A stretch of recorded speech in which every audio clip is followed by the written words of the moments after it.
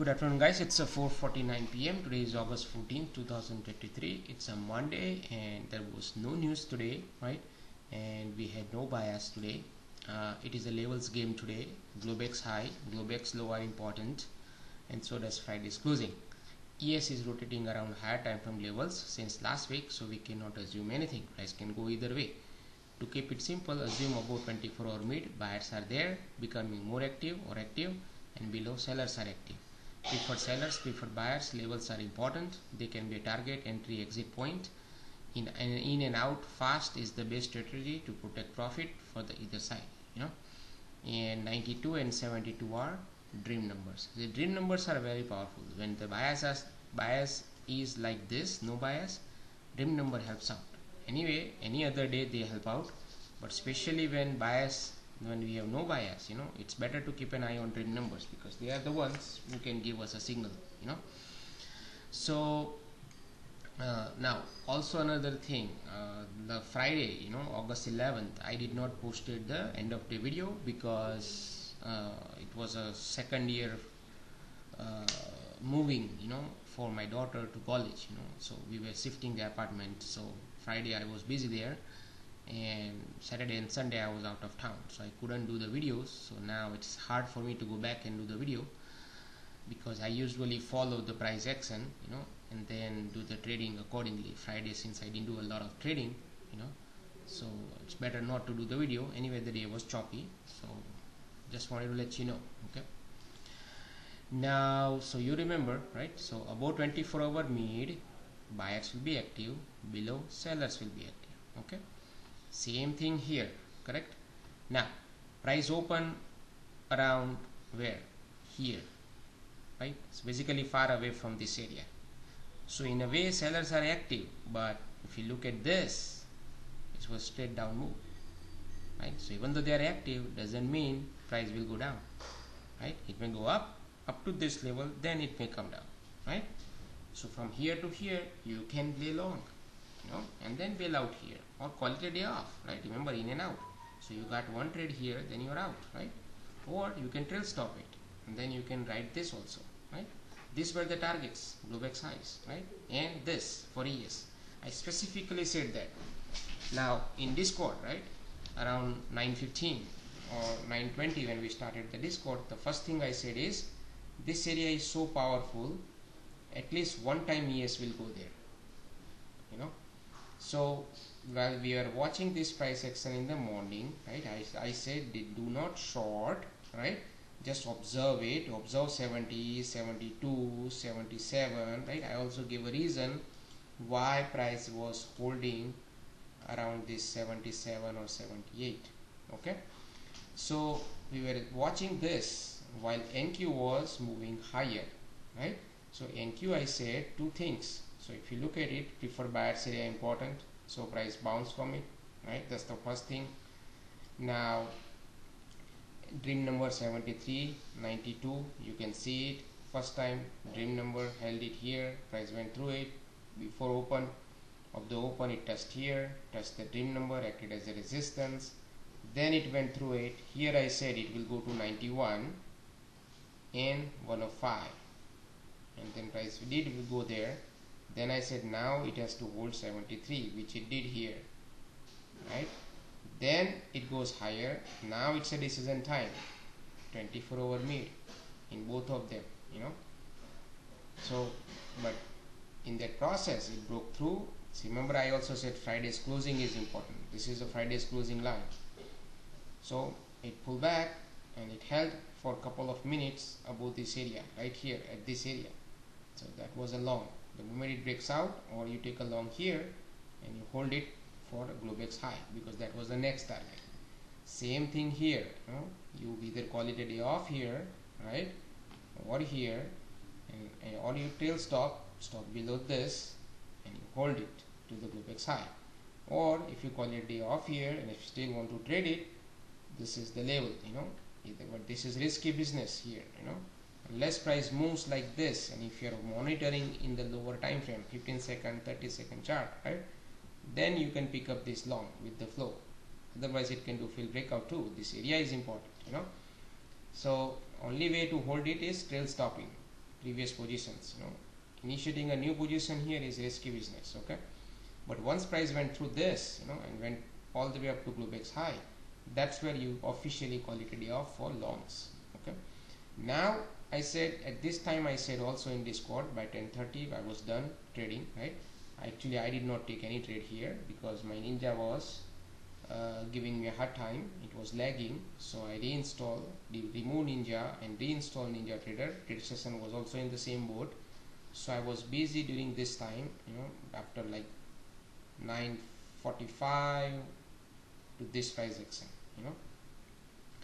so then I said, we're done with the voice, and then here I said call it a day off, right? By that time my Ninja was up, and I didn't get to trade any of this move in the morning all the way up to here. There is no trading for me.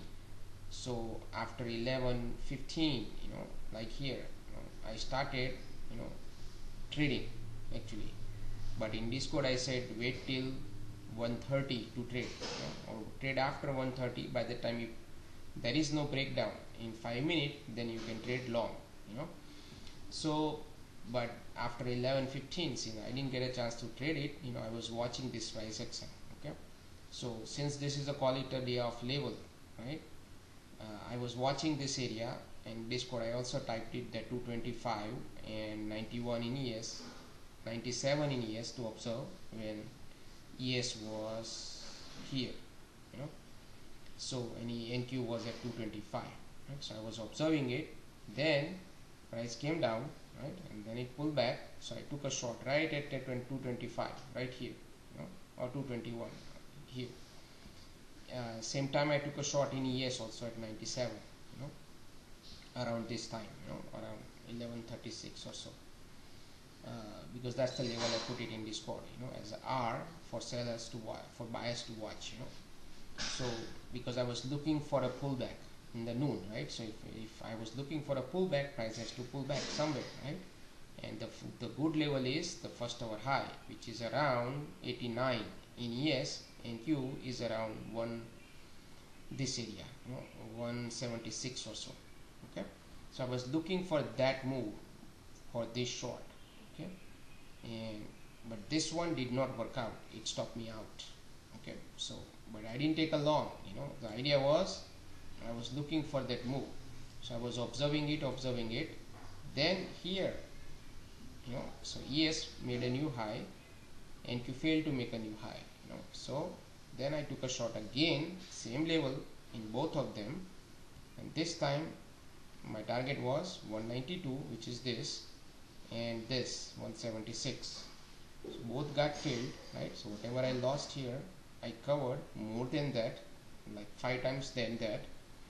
And here, then I said if the first hour I is holding and price goes higher, let's say higher, right, and then it pulled back here, it was right here. At that time I said if it holds 201 in NQ and ES 91, so around this time was 1256, right? So 1256 was, where was, right around here. This time I said if ES holds 91, then an NQ holds 201, actually it was here, not here actually. Was it here? Yeah, it was here. Then it will go higher, so I'll show you all this actually here. This is better. So this was the short I was talking about, right? So which is right here, this short, right? Then it went higher, stopped me out, right? Then I did again another short right here, and then this time I keep shorting it. So I am showing you one trade here, right? But on the way down I was shorting it. Every up candle I was shorting pretty much. So I started with like 4 contracts, then I added more, added here, so I was up to like 7 or 8 contracts, and then my target was fixed here. See, first touch and it out, right? Because it was predetermined target 196, and here at like few points above first hour high, right? Then so 70% position, 80% was out, remaining like 1 or 2 contract I was holding, And then here I got stopped out for those contracts. The moment it stopped me out, I knew, because I put that stop loss right at where the inflection point is, where there could be a switch from sellers to buy. So if the moment it stopped me out, I watched this price action, right? Then I took a long. So these two contracts which I got stopped out, right? So basically I missed this move. I lost this many points indirectly, even though I was profitable overall, but I lost this many points because of my stop loss, right, till stopping. So I recovered those 2 points, those loss point, by taking long right from here, and when I went out here, another one higher up, that way I recovered this loss. So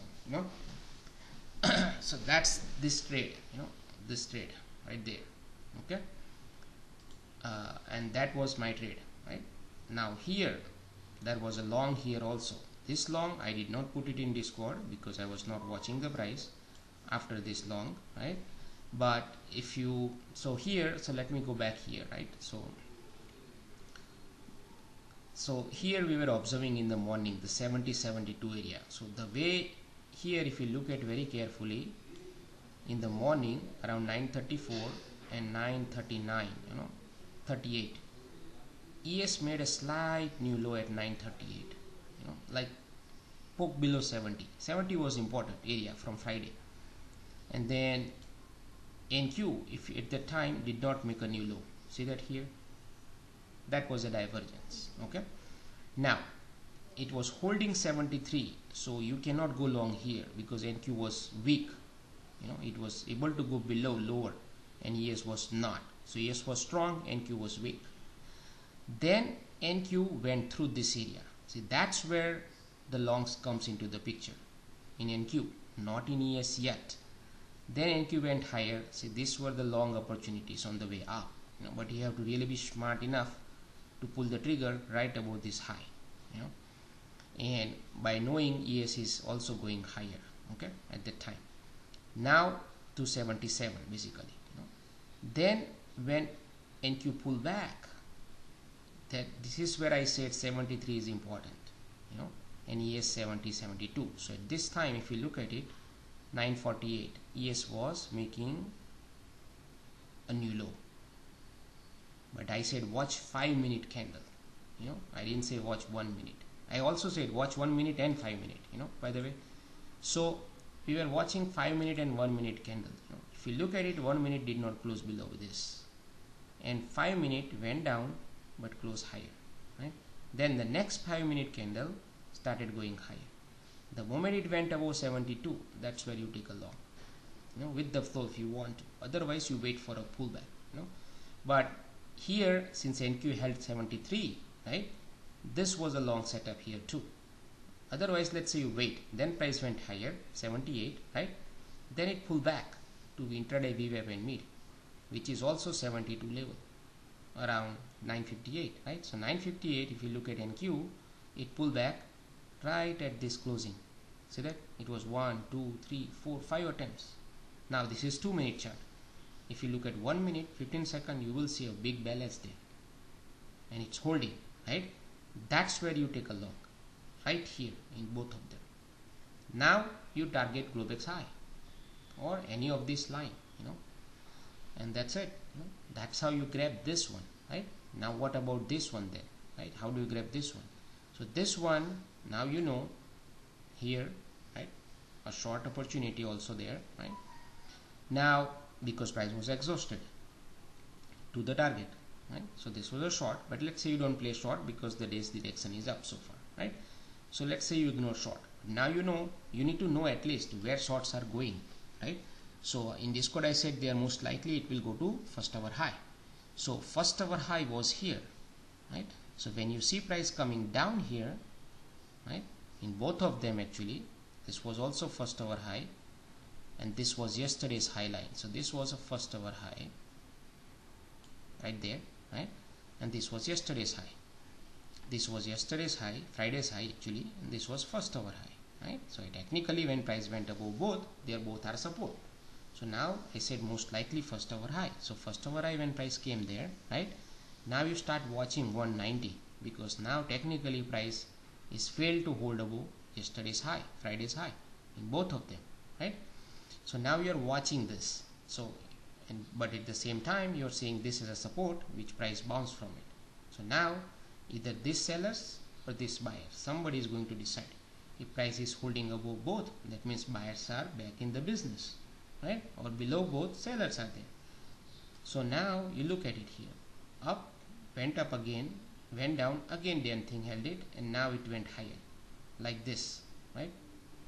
Like this. So at this point, since price went higher, now it's above both, buyers are not letting go these two levels, right? Sellers are trapped here. This area can turn into buying area.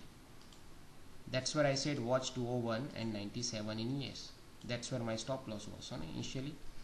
So here you can go long, right there, in both of them.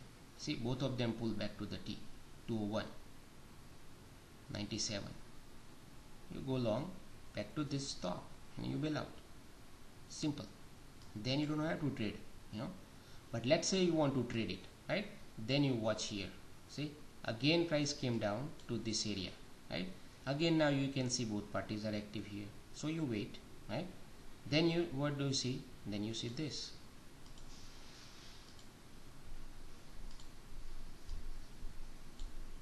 Broke out about this, chop, pull back, fine, it can go down too, right? It could be a failed breakout too, who knows, right?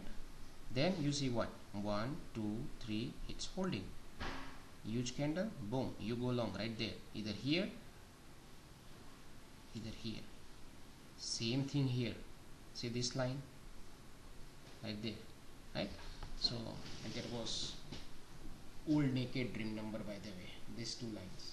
So now you can see even naked dream numbers are also powerful, So, and that's pretty much it. Now how far you can hold, I have no clue, but this was the trade. Profit taking is not my area, that you have to decide, but that was a long setup here, and in the entire process AD was rising, throughout since morning, right?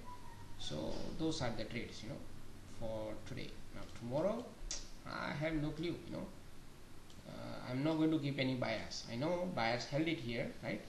So, and about this area buyers have a control now, so in NQ about this area buyers have a control for tomorrow,